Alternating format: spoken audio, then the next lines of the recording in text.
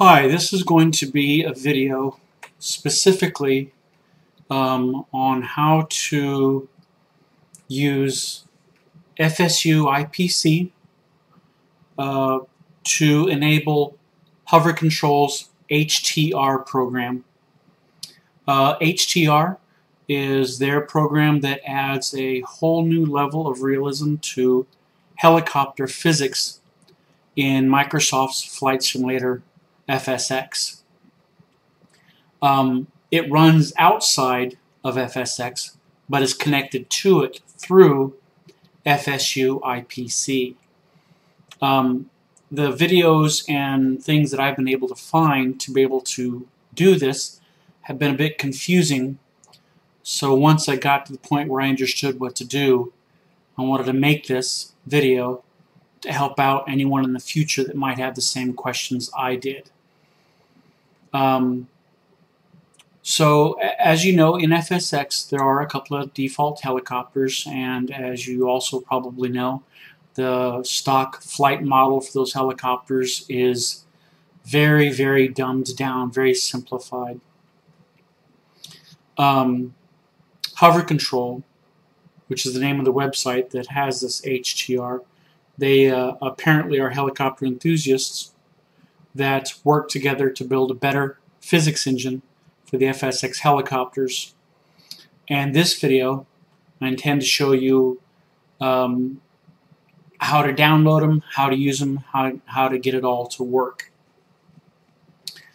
What you're going to need is two programs, two small downloads, HTR15 and FSUIPC4.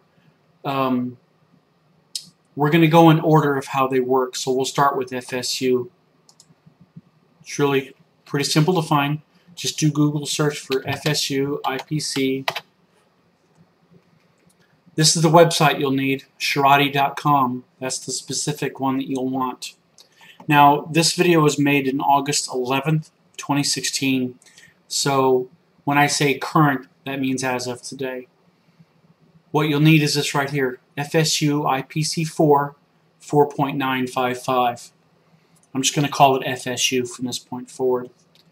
Just click on it, download it.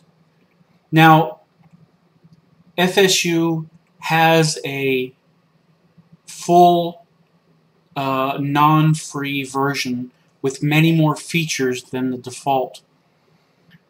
For what we're doing to get it to work with this hover control, you don't need all that. You could just use the free version.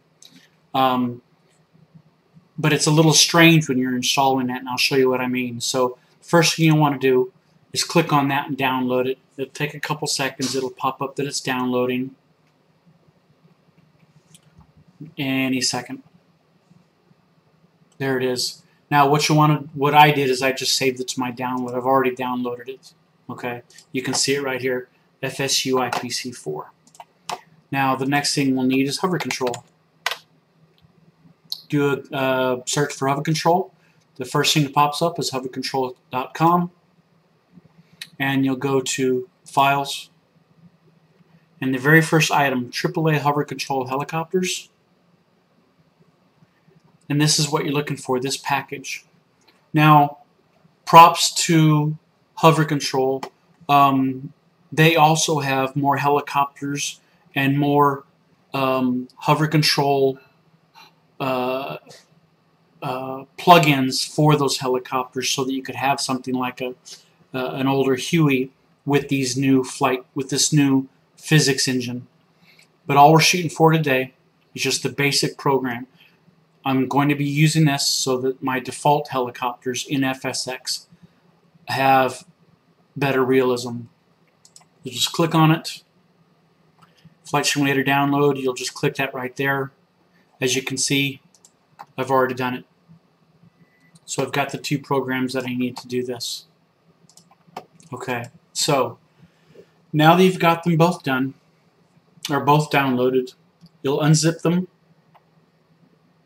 If you don't know how to unzip, you can just right click and go to extract all and put it wherever you can find them easily. I put everything on the desktop. when I'm testing them until later when I just decide to hide them in a folder somewhere. I would recommend, though, if you can find 7-zip online, use that instead. I like it. It works very smoothly. And then just extract to desktop folder so that these are unzipped. These two folders, these two files are unzipped to these two folders. Okay. First things first, install FSU. Double click it, open it up. You'll see the installing and registering, all this stuff. You don't have to worry about it. Just double click this and hit yes. It does a quick install, and you'll see that it says installed in FSX OK. Now, what that means is the basic free version is in FSX now. You don't need to do anything else.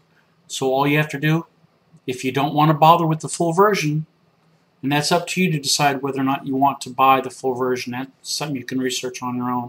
Just hit not now, and all that goes away, and close it. It's in FSX. It just doesn't like to tell you that it's done. But it's there. It's working now. Before you enable HTR, I'm going to go ahead and open the folder. HTR 1.5 release. And what we're going to be looking for is HTR right here, the application. Don't hit it yet, because it won't work yet.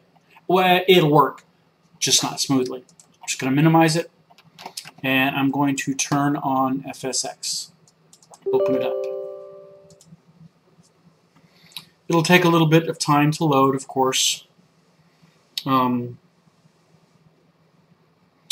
just wait for it. You can see I've got X-Plane 10 too, but if you haven't already bought X-Plane 10, if you don't actually fly, if you just love airplanes and simulators like I do, don't waste your money on X-Plane 10. Trust me, just don't do it. Alright, come on FSX. Oh, and I just realized the music's going to start. I'll have to turn that down so you can hear me better as soon as it's done loading. I don't want to go into the why I feel about X-Plane right now. It's for a different time. Settings, turn off the volume. Okay, now free flight. For the hover control program to work best, you want to have your helicopter selected before you enable it. It can still work if you do it second, but it's just easier to do it this way. So let's go here. Bell Jet Ranger, Highway Patrol, why not? And I'm going to go to Miami International. I've never been to Florida. Hopefully I never, ever have to go to Florida. But the city of Miami, as far as flight simulators go, it's great. It's a beautiful city. Lots of buildings, a nice ocean, the whole bit. Ramp cargo, we're just going to go so I'm out of the way. Hit OK. It's 10:42 local for me now, so I'll just turn off the daytime. Clear skies, make it simple. Now that it's chosen, before you hit fly now, go ahead and open up HTR and double click it. Now, you'll know it's working if it says connected to is checked, HTR is checked, it shows what airplane you have. All you got to do then, minimize, you can just X out of the folder, you don't need that open anymore, and go to fly now. Now, if you've flown helicopters, default helicopters in FSX a lot, you know that generally you give them a little bit of gas, they lift gently up off the ground with a little bit of spin to the right usually. Like I said, they're very, very dumbed down, even with realism turned all the way up. It's really not very realistic. HTR changes that. It's as I said, it's a very realistic flight model for helicopters. Now, since I'm not actually a helicopter pilot, I'm going to have to take their word for it. But what I do know about helicopters, what I've seen, is this acts much more realistically. Let me get my track IR centered. And turn on that part so I can see how fast I'm going. Alright, now, as I said, if you're used to stock helicopters, you'll notice a difference right off the bat. As soon as I start giving a little bit of gas very slowly, fast, see how it's spun really fast? It's already starting to float away.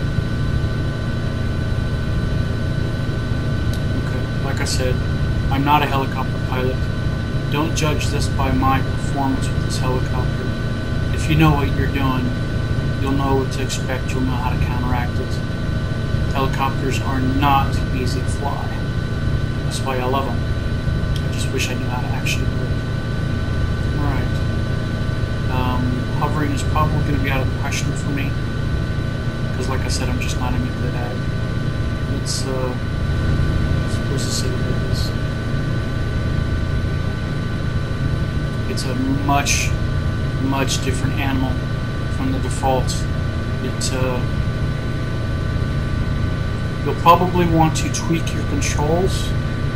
I'm using a Cytec X52 throttle and joystick with CH Pro rudder pedals, but I don't have them tweaked or adjusted in any way other than default, simply because I use them for so many different games and they all have different requirements that I just learn how to adapt game by game.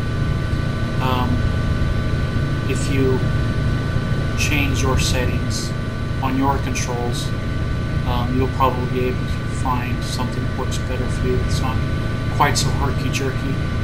Let's give it a little bit of gas. I've got the throttle going on pretty low. Moves forward, get some speed up. I'm not using